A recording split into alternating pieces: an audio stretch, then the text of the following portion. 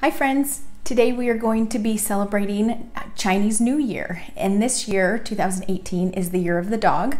And so we've got two different Chinese fans to help us celebrate. This one has got the dog paw and then the Chinese character for the year of the dog.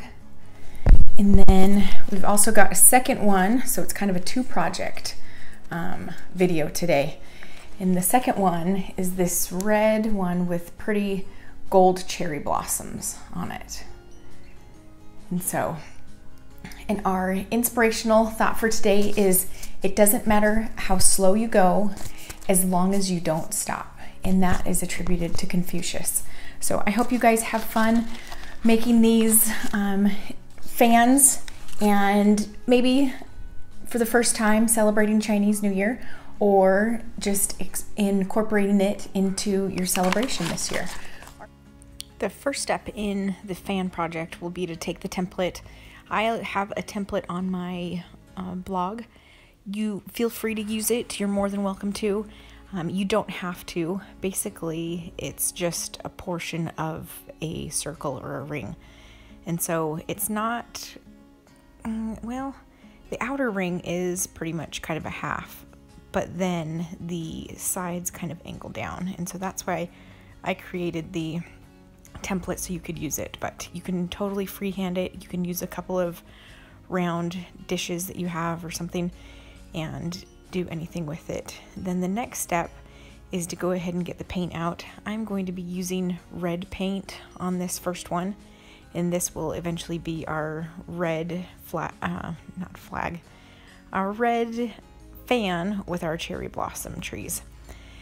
Now when I put the red paint on, I'm not worrying at all about staying in the lines, because this is going to be cut out. I want to make sure that it's covered. Now that other color red that I put on, it was too much of a berry for me once I got it onto the plate. And so I changed my mind and went with the other red. They're both acrylic paint. And so just pick your favorite red. Usually the Chinese red tends to be a more traditional, vibrant, brilliant, bright red. And so then I'm just going to fill in this fan, and then we're going to set it aside and let it dry.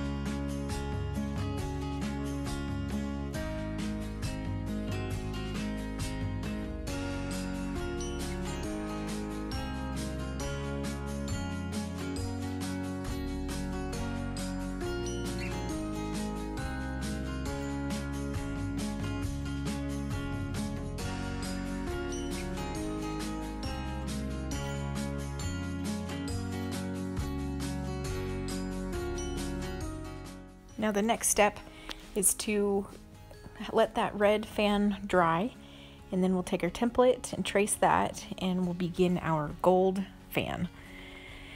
Now this one, I'm kind of going to experiment with the paint a little bit.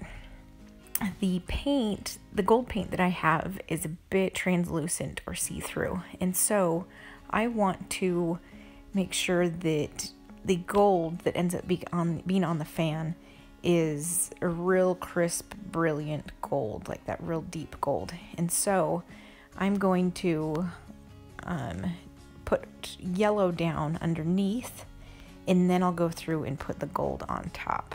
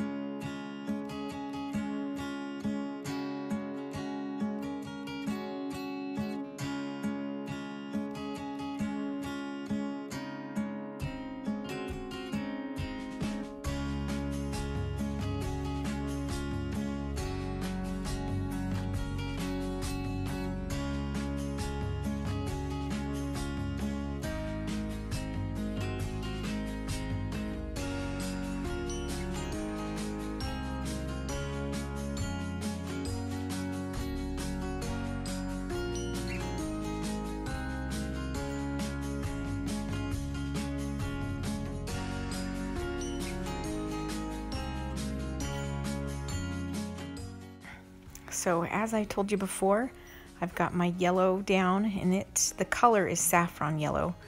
And then I'm just going to go over the top. And I'm not particular right now about the yellow paint being wet or kind of damp. I actually would prefer that to let the gold kind of mix in a little bit better.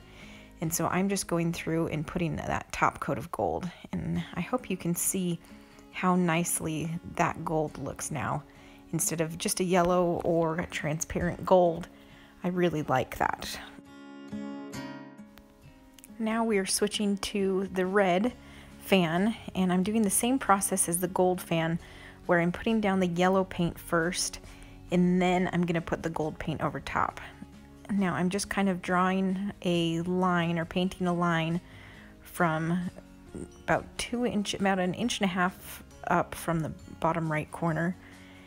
Kind of like a little swoop up, almost like a half moon shape. And so that's going to be one of our branches. And just going in here with the yellow paint, that saffron, and then kind of making it so it's not quite see-through. This paint tends to be a little bit translucent, so it's a good one to use the double layer of the yellow and the gold together. And now I'm just going to kind of randomly add little branches. This is not an exact science by any means, but I just kind of alternate sides, and so I don't really want two branches at the very same point on the tree on both sides, but I want to just add some detail. And then at the top of each of these branches is going to be a cherry blossom, and the cherry blossom is really straightforward. It looks a lot more complicated than it is, but I'll get to that part and explain to you how I lay down those little blossoms.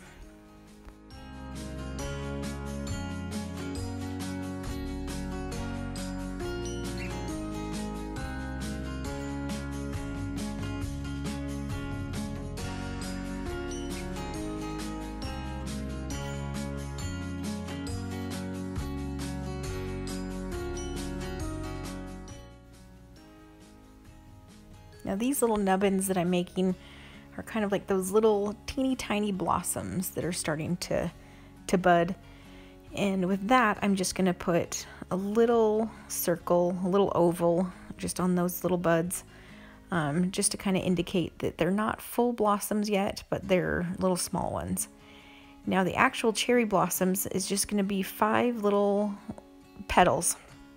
And so I just go around and add the 5 petals right on that one. And now I want to lay in my second branch so I can know exactly where I want to put my petals on the left side of my first branch. So I'm just kind of coming in with that kind of same curved angle and then alternating sides of the branch and going from there to decide where exactly to put the branches. Again, this is not an exact science or anything like that. It's just wherever you want them, wherever you think that they would look nice and look pretty. I just make sure to alternate sides of the branch with the smaller branches.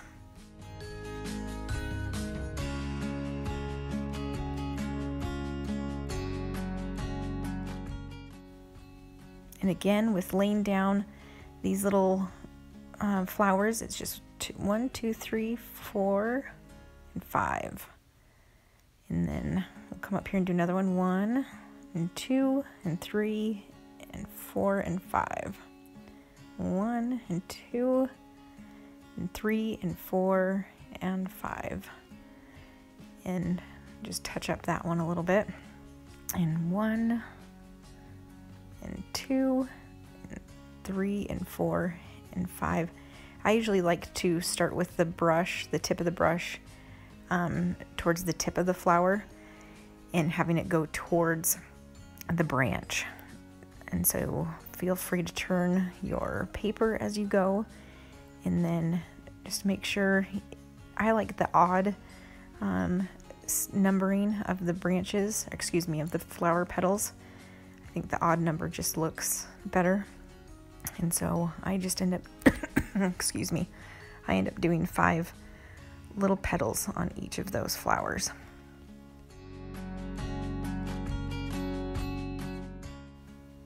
And then as I get done with the flowers, I just go back to those little sprouts, those little offshoots, and I just put a little oval circle nubbin on top just to indicate that they haven't blossomed yet, but they soon will be. And then in the bigger branches, I just put 5 of my little petals. And then once I'm done with this, I'll go ahead and go on top of it with the gold paint. And so it's just the same exact process again.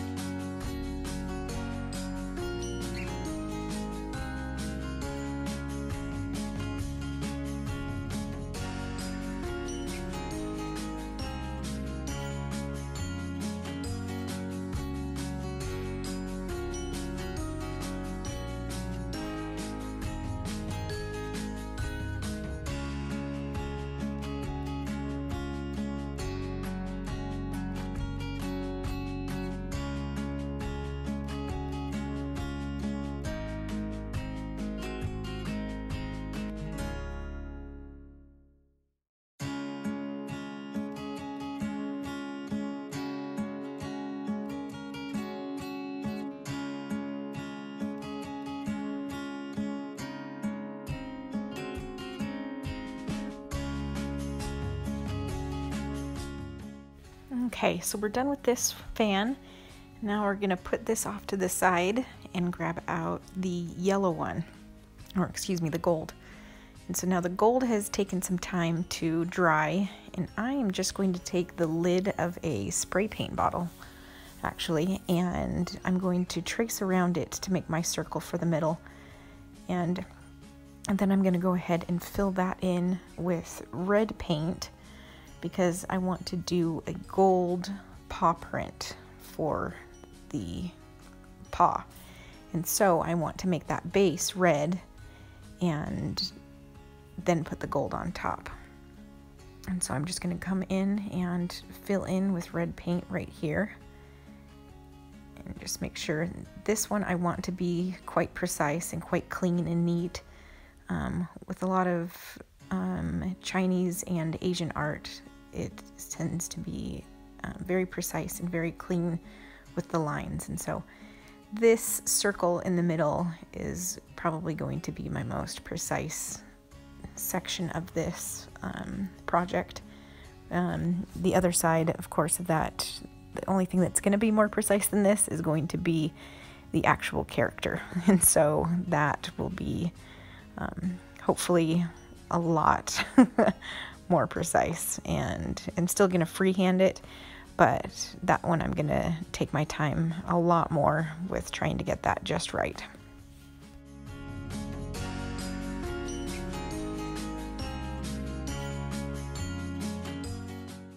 Okay, we've got that all filled in, and now I want to make some borders around the bottom part of the fan and the top, basically the two arcs.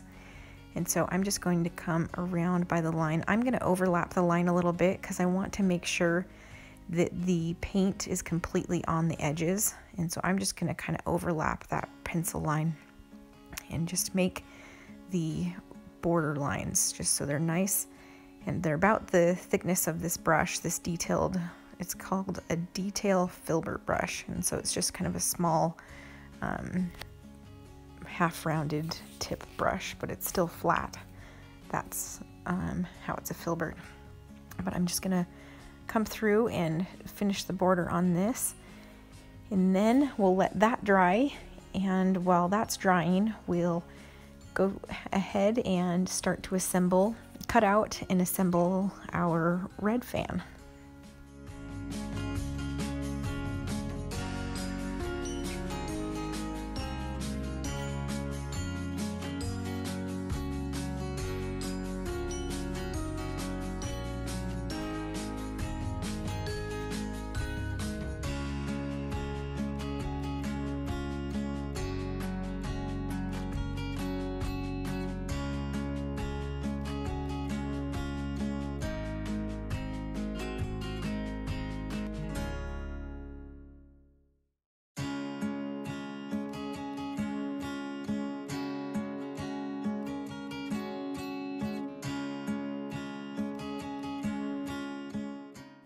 Okay, really quickly, I'm just going to show you how I measure out and cut the chopsticks for my fan armature or my fan bases. And so I take just regular chopsticks, the wooden takeout kind, or that you get at Chinese restaurants, or a lot of times grocery stores have them and they sell them in packs. But I'm just going to take them and kind of measure them out along each other, and then make a little line and note how long I want to cut them. Now, cutting them isn't really going to be cutting them in half with scissors, but what I'm going to do is take the scissors and score kind of around the wood, and because you can't cut through with the scissors, but if I score around, I have enough indentation around the wood that I can just snap it off. And so I'm just kind of continuing to go around, and then it just snaps easily. So now I've got both of those set to the lengths that I need. And then the next step is to cut out my fan and then start assembling it. And with the folding and attaching the chopsticks to the ends.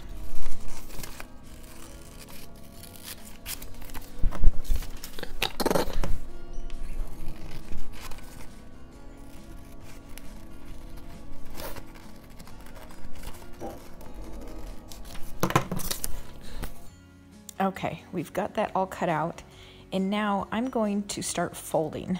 And so I'm folding over from the back. So I have it face down, and I'm folding it over, and basically I want it the same kind of width as the chopstick, or enough to cover the chopstick.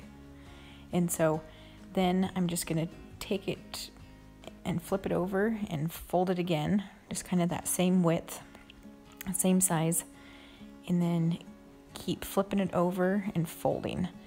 Now it's not going to line up 100% just because of the shape of the fan, but it will end up, you can watch as I do it. I've got this section in real time and not sped up at all. And so you can see exactly how I'm folding it. Just go back and forth and back and forth. It doesn't have to be 100% perfect, and see how it's not lining up exactly. There's going to be a little bit of a graduated step, and that is just fine.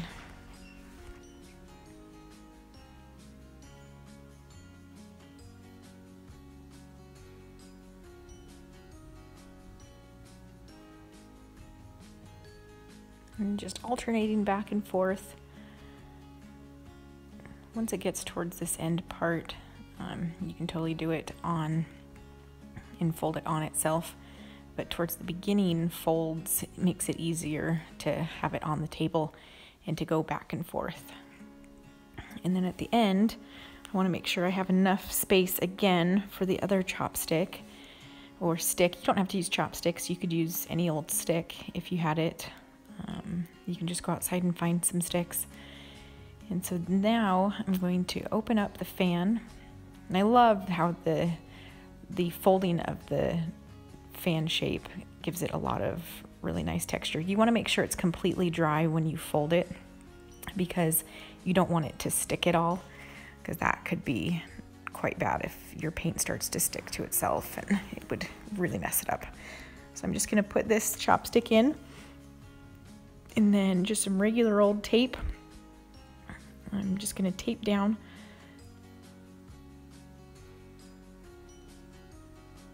Right there, tape the paper and the chopstick in.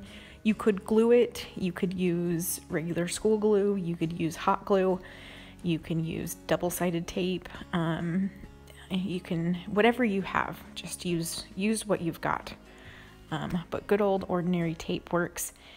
Now, just with the tape alone, I have experienced the stick sliding out a little bit. So if you do have that ability to use some glue, then go ahead and use some of that glue, or open up the paper a little bit more and tape the stick to the paper, and then roll it a little bit and tape the paper onto itself as you kind of roll it and overlap it.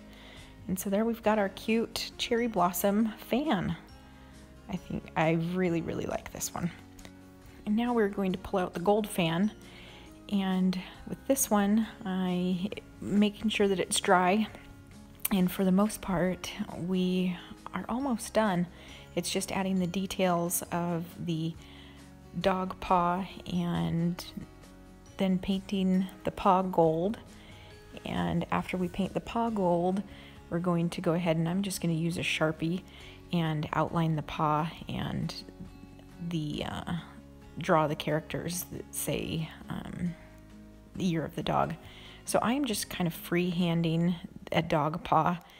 You can most certainly, it's just kind of like a rounded triangle and then the little toe shapes. So it's basically like a rounded triangle and then 4 kind of teardrops, but your bottom part of your teardrop is going to be more rounded.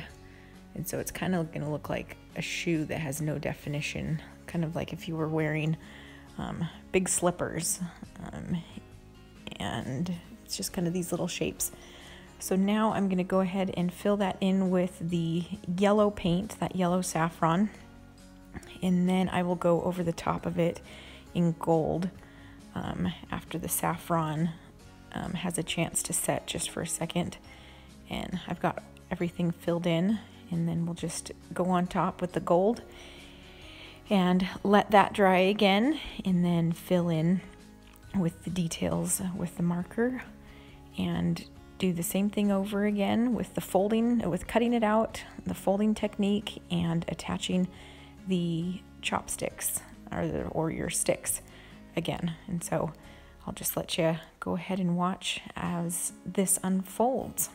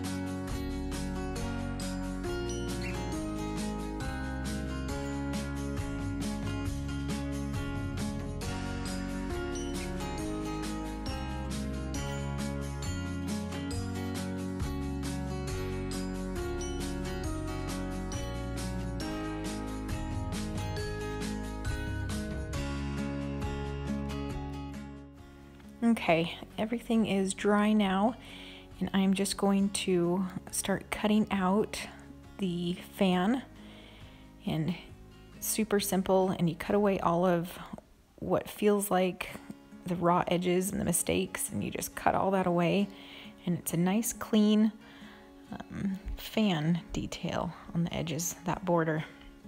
And now I did not add a border to the edges because those will be covered up, being rolled around the chopsticks, and so that is why I didn't do a border on the sides, because you're only going to be able to see the top and the bottom border. And so now I'm going to take a fine tip black Sharpie marker.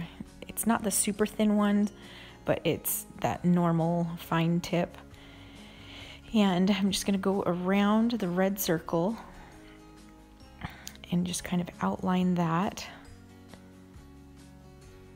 and make that pop a little bit. And then I'm going to go ahead and outline the paws.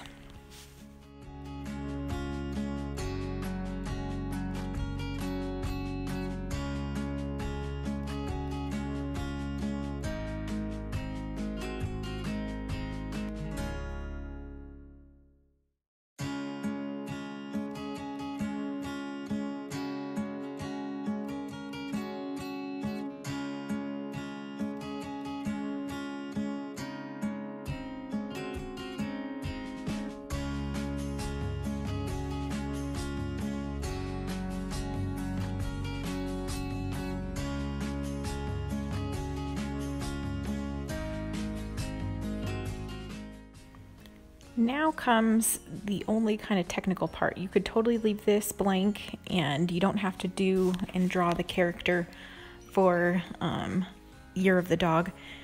But if you want to, I will post a link or a picture to the image that I used to kind of go off of to replicate that. But it's kind of, I'm not an expert by any stretch of the imagination, and so I don't want you to, I don't know how to explain it, but I will post a picture in the description box and also on my blog of a picture and a link of what I used to go about that. And so I've got my chopsticks measured, and I just scored them with the scissors. And after you score them with the scissors, it makes it super easy to just snap them, and then they have them the lengths. And then it's just repeating the process again and making sure that everything's dry. Now that it's all dry, we're just going to repeat the process of the folding. And this I'm going to speed up a little bit just for the sake of time, but you follow the exact same process as folding the red fan, and just go back and forth and then attach the chopsticks to the very end portions of the folded sides. And again, it's super important to make sure everything is completely dry when you do the folding, because you don't want any of your fan to stick together.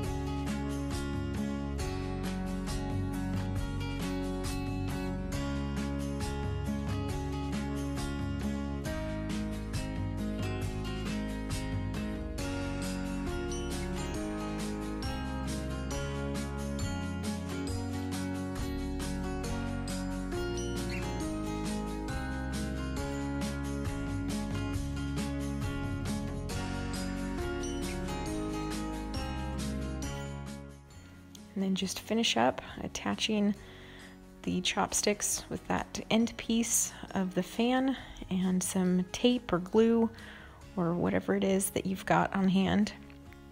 And one more just to make it a little bit more secure.